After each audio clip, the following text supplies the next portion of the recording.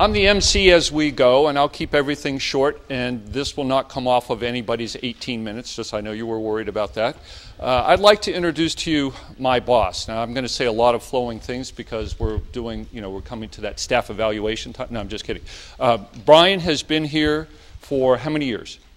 19 years here. Before that, he was over at the Naval Academy. He's never coached rowing at all. However, he was how many years at the Naval Academy? 12 years there. Coach of the Year for Division I and in the sport of lacrosse. Coached here, and now he's been athletic director since that time. And over the years, I've been at 4 other institutions, and I've met a lot of athletic directors. I will say this, has more knowledge of the sport of rowing, has spoken at a lot of conferences about U.S. rowing conferences, but has more knowledge about rowing than any other athletic director that I've ever met. So I'd like to introduce Dr. Bryan Matthews. Thank you, Mike. Welcome, and it's great to have you here this morning. Willie, we could have a problem because I tweeted all of my people on the way in, so I know you're going to be flooded with it all coming in. Tweeting. When Mike asked me to speak, if I would like to speak, I right away said yes because I've been part of this since it started and enjoy it a lot. And then I had to think a little bit about what value could I add here this morning. Certainly can't help you as a rowing coach, make your boats go faster, anything along those lines. Wouldn't want to try. It's not, don't know. So then I thought a little bit, okay, how about just as coaches? How many of you remember 1977? Unfortunately, only a few.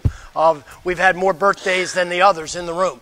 The reason why I asked that date, that was the first year I started as a college assistant coach. And it was here at Washington College in the sport of lacrosse. And I remember distinctly that first year, a couple of the old timers taking me aside and saying, "I'm sure glad I'm not starting to coach now." Why? Because it's a lot harder than it used to be. It's not fun. They went through all the reasons. And my guess is 30 years from now, some of you will be saying to people that are just starting out, "I'm glad I'm not in your shoes because it's so much tougher now than it used to be." So my subject this morning is a few headlines about how do we survive and enjoy coaching today. Keyword there, enjoy. How do we do it? Yes, Coach, it has changed, no question. The concerns those guys had in 1977 aren't really the same necessarily as our concerns now. Sure. Are the people we coach different in some ways? Of course, because their culture, their society, their upbringing is different. We'll go through a lot of things that have changed a lot, but certainly things that weren't around, email, texting, cell phones, blogs, internet, all things that as a coach can impact on your ability to enjoy your job, certainly.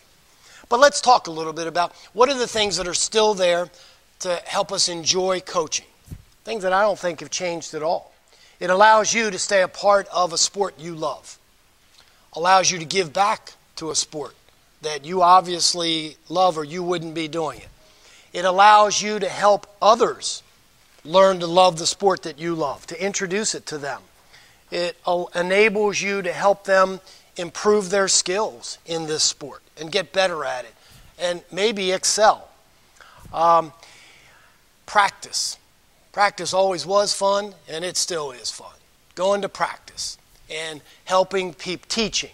You're teaching and you're helping people get better. Competition. If we didn't like competition, we wouldn't be sitting in this room. It's a thrill, it's a rush. Hadn't changed, isn't going to change. Lifelong friends. No doubt about it. Some of the people you've coached, some of the people you coach with are your best friends and will be for life. Those things haven't changed, and I don't think they're going to change. So those are all reasons to still enjoy coaching. That's the easy part. That's the obvious part. You didn't need me to stand up here and talk about that. Let's talk about some of the challenges of surviving and enjoying coaching. And unfortunately, some of this is kind of obvious too. Parents. That wasn't in 1977 when those guys said to me, they didn't say that. That wasn't one of their points. It was kids aren't as tough as they used to be. It's harder to coach kids. Now that seems kind of simple compared to our list of what we talk about today. Sense of entitlement, attitudes, expectations, liability issues, legal issues, social media and communication. Most of those things are they're not brand new, but they're relevant now, today, to us. So what can you do about it? Again, those are fairly obvious. You don't need me to stand here and tell you about those things. What can we try to do about it as coaches? Well, I would say, as we all tell our athletes, no matter what the sport is, focus on the things you can control. So let's try to manage our professional journey as a coach. First, with that, for me, is plan. And what you say that is we have lots of assistant coaches that come through at the college level. And one of the things I like to do with all of them is ask them, what's your plan? Just like when you do it with an undergraduate, when you say that to an undergraduate, deer in headlights. Glaze comes over. It's not a skill that we do a very good job of teaching people either in K through 12 or in higher ed. How to plan. How to plan for yourself. So when you ask them, well, what's your next step? Don't know. Well, where do you want to be in 5 years? Then it gets really hard. What's your dream job? Now we've gotten bigger, real hard. So I would encourage coaches, and this certainly is not the sport of rowing, this is all of us. It has always kind of surprised me in the profession of coaching how little career planning, professional planning people do. We tend to go by what's the next job that's available, what's in the market. When I ask our assistant coaches who have to leave because they can't afford to stay here after a couple of years, so they're going to look for another job, what are you going to do? Well, I'll see what's out there. Is that you controlling your professional career or letting the next job that's open do that to you? When I say to them, first of all, do you want to stay in coaching? I mean, to me, that's, as a coach, that's sort of the biggest decision. Once we make that, many of them say, yes, I love it. Okay? What? What do you want to do? First of all, in most of our sports, at what level? College, high school, in your case, club is huge. But what do I want to do? Let's make that decision. If it's college, do I want to be a head coach? For many people, if I'm going to stay in it long term, yes, eventually. Division I, Division II, Division III. The reason why, to me, those are very important questions is because if this is your goal and this is what you want to do, then your decisions of not only what path to take, but what steps to take along that path are absolutely critical to whether or not you'll get to where you want to go. If I want to be a Division I head rowing coach, I better not have my next job being a high school coach, because that's not where athletic directors are going to hire their next coach from.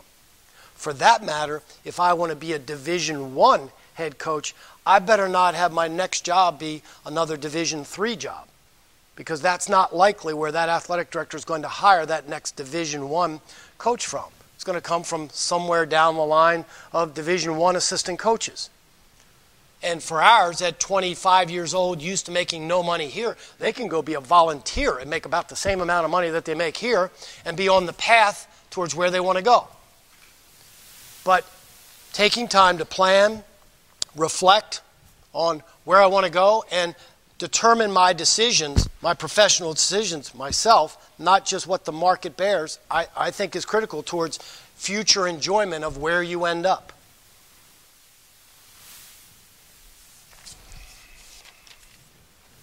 Taking advantage of professional development opportunities. And we see it here. I have some assistant coaches. Allison's a great example who takes advantage of every opportunity out there. Volunteers for projects, becomes part of the solution within our department. Some coaches go to as many professional development opportunities as they have, like this right here. But think of all the rowing coaches that aren't here, that aren't doing what you're doing right now. read, find mentors. In this business, find mentors. Establish yourself as a leader. And when I say that, as we know, that's within your world. Your world may be your high school. It may be your college athletic department. It may be simply within your rowing staff of wherever you are. I believe in this business, if you want to grow, progress, move towards new opportunities, you need to be one of those who steps up and is not afraid to be a leader. We're in a leadership business here, coaching. So at some point, you step up and look for those opportunities as much as possible. And I'm a big believer that one of those is really about volunteering. Who raises their hands? Whether it's for a volunteer job, but more often, no. We all have problems every day. We're problem solvers. It's what coaches are. It's what coaching staffs are all the time. So we all have new challenges all the time. So who's the one that, when collectively, as a problem-solving team, whatever that is, whether it's 2 people or 50 people in our staff, our athletic department staff, and we've got a challenge, and we're looking for volunteers, and most of the heads go like this because their first thought is, I don't want any more work. I'm busy. I don't want work. And then you have a few people are, count me in. I'm in. I would argue that those are the people that will be happiest in that profession because doors will open. They'll be the luckiest. They'll be the ones who will all be saying, she was really lucky to get that job. I don't know how she did it, but she was lucky. She's got a great job, and she's lucky to have that job. And we all know, you're in athletics. You earn your luck. You work for it. Let's go to the next step. Rowers and parents. In terms of trying to survive and enjoy our profession. You work with rowers, and I'm used to, in your sport, that could be 5-year-olds up to 95-year-olds, which is very different than most other sports. You have such a diverse demographic in your sport. But they're all rowers. And other than the 95-year-olds, most of them have parents still that you probably deal with and work with. One thing I was told a long time ago, and I wish I was told it earlier on in my coaching career, is they don't care what you know till they know that you care. And I think in our business, that one, you can't get much more important than that. And I believe that's true certainly for your athletes, no matter what age. But I think it's also true for their parents. So when we're trying to manage that part of it, which, as we know, can be very challenging. Second piece is, hope is not a strategy. They won't go away. So if you're waiting for that to happen, hoping for that to happen, it's not going to happen.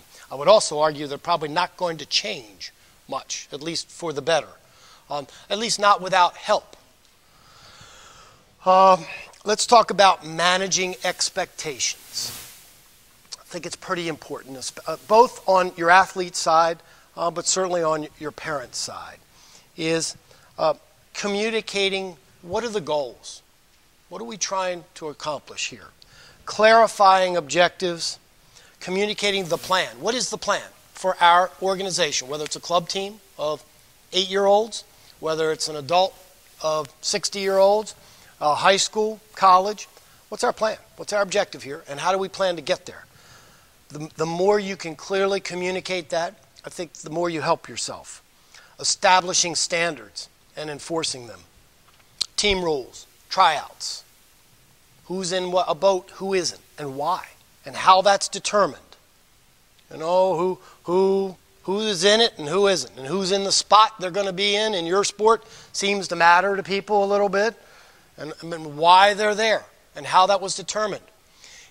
In all of our sports, it seems to work that those conversations happen so much better before a season starts, before people get emotionally very involved, before we're in mid-season and my son isn't in the boat he should be in, and I want to know why. And he's not in the seat he should be in, and I know because I've watched rowing for 10 years. I've gone to all his rowing events. I know where he should be sitting and why isn't he. those kind of conversations, clarifying how it's determined, who's in charge of doing that, what that process is, works a lot better in your sport, I think, in January and February than having those conversations in April and May. And I think that's true for all sports, before the emotions get real involved. And every parent and every athlete is pretty sure they're great at handling all this before the season starts. So when you have conversations about what the rules are, they can all accept them then, before everything gets down the road. Creating boundaries along those same lines. For you to control, what are the boundaries? Where are the lines drawn? Can a parent call you anytime, day or night? Because if you don't set that boundary, they certainly think they can. No question.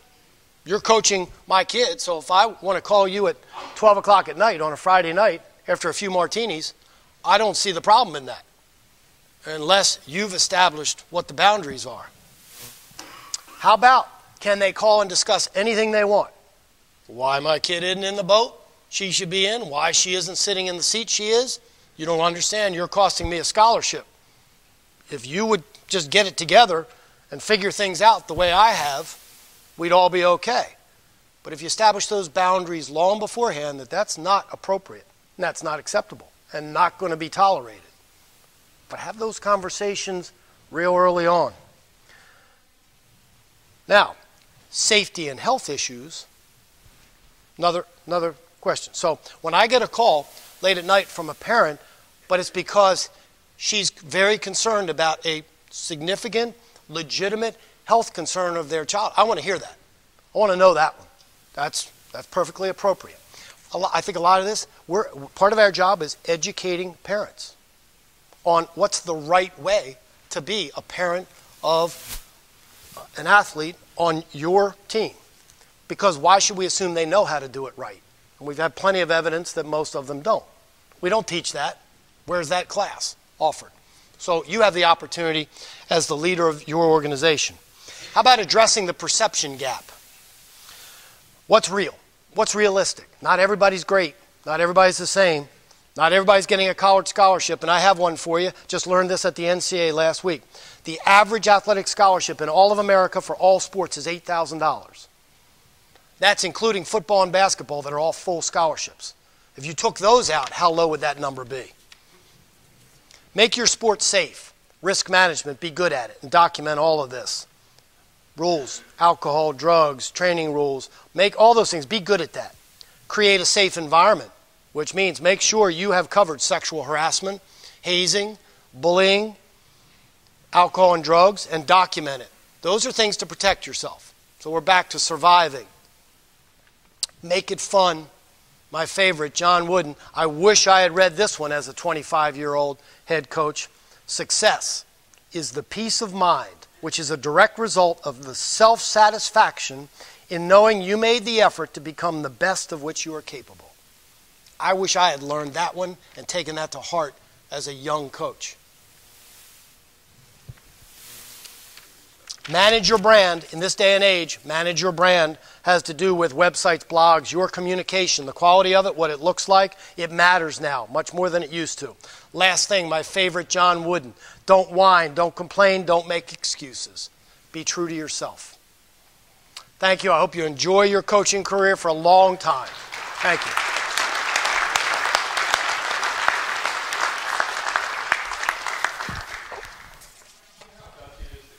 Tell your boss he's got to get off the stage. I think that's pretty gutsy. So how about 3 minutes for questions? And here's a chance for you, whether you're, and I would say half of you right now, we know, have other jobs, full-time jobs, and you just stick rowing in there. You just coach as part of whatever you do on the outside, but you have another full-time career. But some of you, this is just, you're cutting your teeth, you're just getting into it. Good time to ask a question from an AD. Anything you'd want to know, especially someone who's been around a long time in the sport of coaching, or the realm of coaching. You set as a policy your drug and alcohol policy as a school, and then it's disseminated to the coaches? Because what we've been told is be very careful of the policy that you create, because you will have to defend it. To answer your question, yes, we do. We start with the colleges, and we don't change that because that's our backup all the way. Then within the athletic department, we would never take anything, subtract anything from that. So if we're going to do anything, we would only add it, and it would be primarily for safety and well-being reasons. For example, the college's policy doesn't really address the fact that you put people in a boat and you get their heart rates up to whatever it is you get it up to, but it's a lot. And to me, that makes a difference in our policy. For example, the college doesn't have any kind of a 48-hour rule about anything. And to you all, it matters to you what that athlete was doing last night when you're putting them in a boat and getting their heart rate way up, and the worst case scenario happens, and you had no rules about it. It was okay. You know, coach had no rules. I could go to that party the night before and do however many shots kids do these days and get in a boat because you happen to have an early morning practice that day, and it's all the things. So to answer your question, yes, we do. I don't want my coaches to be out of line having to set that policy. I think that's our job. When we start with the schools, though.